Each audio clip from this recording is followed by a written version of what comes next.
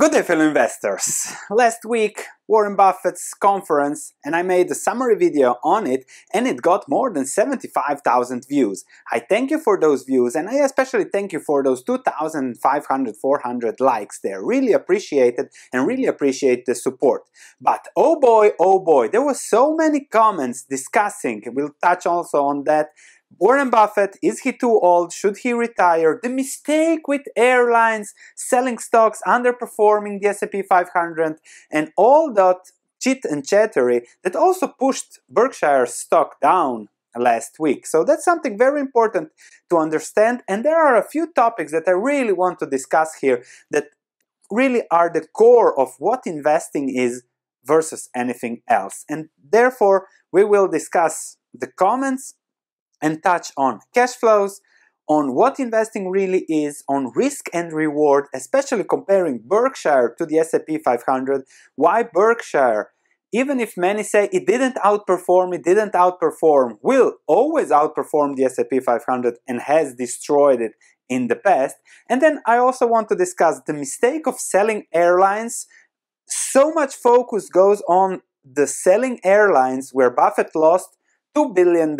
So he lost $2 billion, put that on a 500 billion equity, he lost, what is that? 2 billion, 10%, 1%, he lost 0.05% of his portfolio. That is like you go for a cup of coffee. That's what he lost, but everybody is attacking Buffett. That's what we have to explain, and then also touch on don't bet against America and selling airlines, which was one of the biggest comments, and that we have to put into perspective. Let's start with the discussion. So it's very simple. Warren, your investing strategy is so simple. Why doesn't everyone just copy you? Is what Jeff Bezos asked. And Warren Buffett's answer was very simple, because nobody wants to get rich slow. And if you want to get rich slow, please subscribe to this channel. This is where we get rich slow, perhaps a little bit faster, but we will focus on getting rich, and that's about it. When we look at the comments, Berkshire versus the S&P 500, old, outdated brain, I can't believe he sold the airlines, Buffett is just another market timer, time to retire. Still worshipping this last century man, and I think there were many comments about probably other billionaires that comment on Buffett, because I wouldn't dare to make such comments until I am at least at his level. So probably these guys have all the same wealth as. I think it's time to start accepting that the old man's wisdom is not anymore valid in some aspects. He is still a renowned figure, but things change. Yes, things change. Or things don't change and remain always the same. Let's compare Berkshire, the performance, the business, the returns, the investments with the S&P 500, and everybody's saying Berkshire didn't outperform the S&P 500 in the last 10 years. Okay, it didn't outperform, but investing is about the risk and reward, and you'll see, and about the long-term compounding, and you'll see whether Berkshire outperformed or not the S&P 500. And when you hear my perspective, please let me know in the comments whether it is convincing enough to convince you to make you understand that it is about investing, not about underperforming in the best bull market where the tide lifts all stocks. So let's start. 5-year performance, it was pretty similar, so not much difference until the last week, I think, where the S&P 500 went up, and due to the negative comments, Berkshire didn't go far. So similar, we can still call it similar performance. On 10-year performance, Berkshire is the blue line, S&P 500 is the red line. Similar also, if we go just a month back, the S&P 500 equal performance, and now there was some divergence as Berkshire's stock went down and the S&P 500 went up. And the difference isn't that big a deal, I think, now, but okay, let's say Berkshire underperformed the S&P 500 in the last 10 years. Oh, Buffett, yes, you should retire. Let's look a little bit more. 15-year performance here, Berkshire, clear divergence, especially during the bear market of 2008 and then later also. But Berkshire, 199% return, S&P 500, 141% return over 15 years. If I go 20 years, Berkshire, 355% return, S&P 500 just 90% return. So yes, that's the great index fund over 20 years. But let's say, okay, there was the dot-com bubble. So let's go further. 25-year performance, Berkshire, 1000%, that's 10x. The S&P 500 also good, 468%. Let me go 30 years. Berkshire Hathaway, 3778% increase. S&P 500 still good at 737, but here we are already talking 4x improved performance. That's a huge difference. 40 years, Berkshire Hathaway delivered 100,000% return. The S&P 500, 2,700. In numbers, that's 1,000x on your investment 40 years ago in Berkshire and 27x in the S&P 500. That's a huge difference. That's 30-40 times outperforming the market. But yes, there are a lot of geniuses saying that Buffett is old, outdated. But there are, as Bezos said, simple, basic investment fundamentals that work always.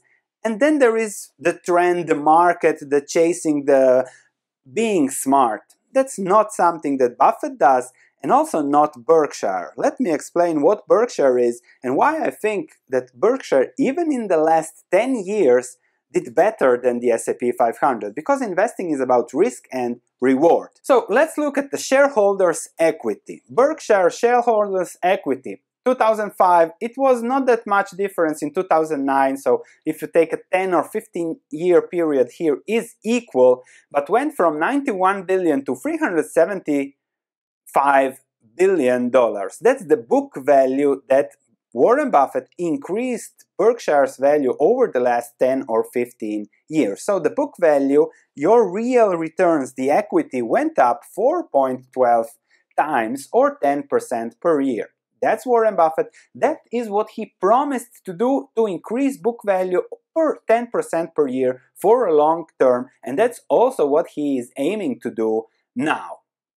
And then if we look at the S&P 500 book value, it went from 414 to 1914. That's just 2.2x increase or 5.4% per year over 15 years. Yes, add 2% dividend, so we are at 7.4 return over time. 7.4 is much less than 10% that Buffett did. So Berkshire shareholder equity up 4.12 times, and he will likely continue to do so over the long term, because if you're an investor, you have Berkshire. If not, you have the S&P 500 if you're more of a speculator, because investing is about business, returns, book values, equities, and compounding. So he will likely continue to do so because of this. The market capitalization is $422 billion. But if we look at the earnings, hidden and unhidden, that we discussed in another video that you have to watch if you're interested in investing in Berkshire, what are the real earnings Berkshire delivers, he will increase that book value by $32 billion in a normal year. If we also deduct the cash of $124 billion, then the price-earnings ratio of Berkshire is 10, while the price-earnings ratio of the S&P 500 is 20. So Berkshire earns double what the S&P 500 is earning, and is also growing because it's set up like that to grow. So what do you want to own? The S&P 500 at a valuation of 20 with all the hottest businesses in the world. Good, great businesses too, but at double the valuation that Berkshire is, at much less cash than Berkshire has, and Berkshire isn't doing crazy buybacks and spending everything like there is no tomorrow.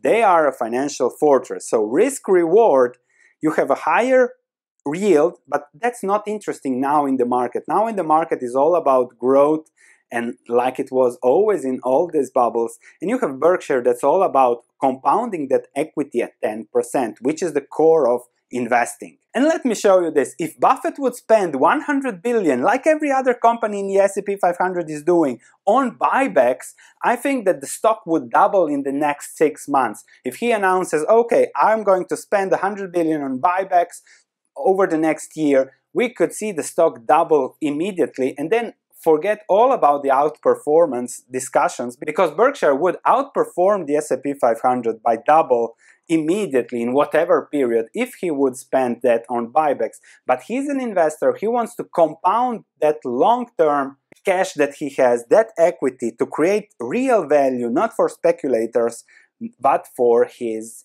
investors. So not speculating, but investing. That is what Warren Buffett does. And then, okay, he said it simply, it was my mistake, there was no more compounding, so we sold airlines, because he thinks they'll chew up more money, and that's not the investment he likes, and that are not the investments that are in his portfolio and that have led to the great performance we have just shown. Let's see this, 2007 Berkshire shareholder letter.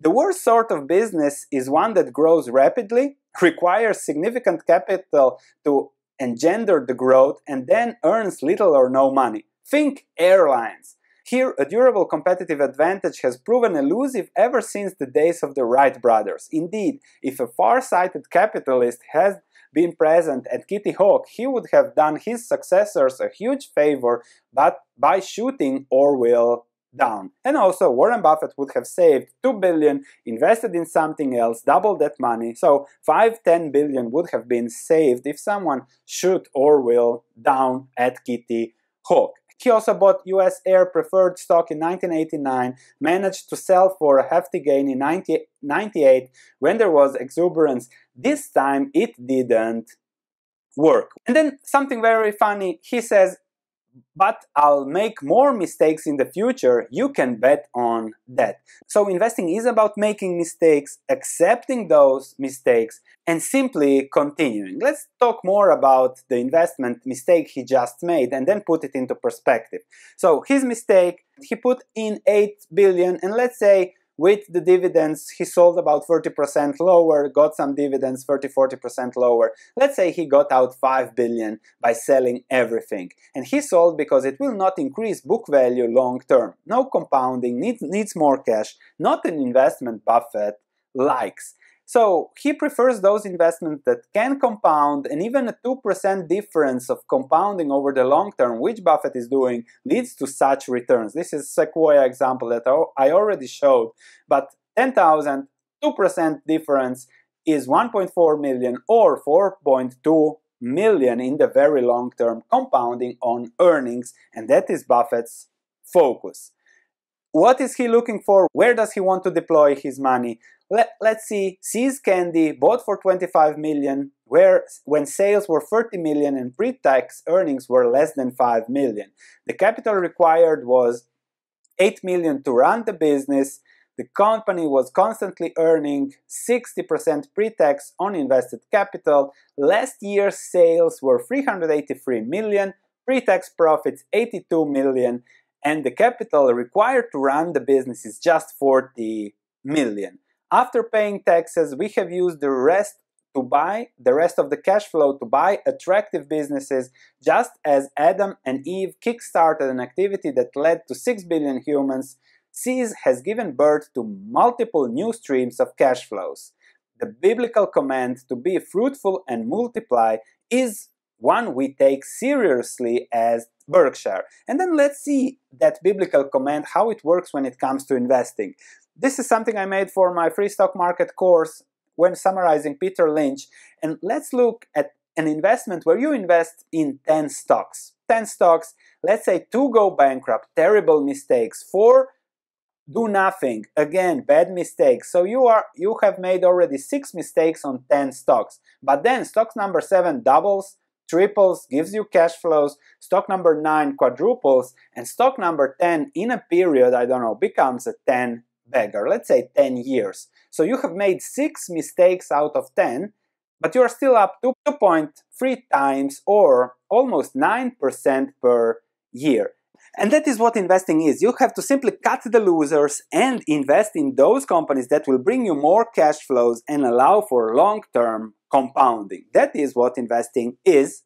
And that's also what Adam and Eve are telling Warren Buffett and what he wants to do with his money. Lastly, comments about not betting against America but selling aircrafts. And here I really want to discuss how you should invest in the best businesses in the world, and that's what you are doing if you are investing in the S&P 500, if you're investing in America, Microsoft, Apple, Amazon, Facebook, Google, J&J, Berkshire, Visa, all great businesses, global businesses. So if you're an investor and you go bet against that, and by betting I mean selling, timing the market, that's something that Buffett says for most people is not something smart, because they will lose their shirt long term, because these businesses will do good over time. There is no doubt about it. It's whether you will do good, great, or enormously great. That's something else. But if you sell now, let's say I sell everything, I'm betting against America, it's unlikely that you'll do better than what is the benchmark, in this case the S&P 500. And I want to do a deep video on this, so on Sunday I'll make a video why I'm not selling, why I am buying stocks even if we have extremely high unemployment, even if the economic data is not good. And please subscribe, click that notification bell, and I'll see you in that video on Sunday.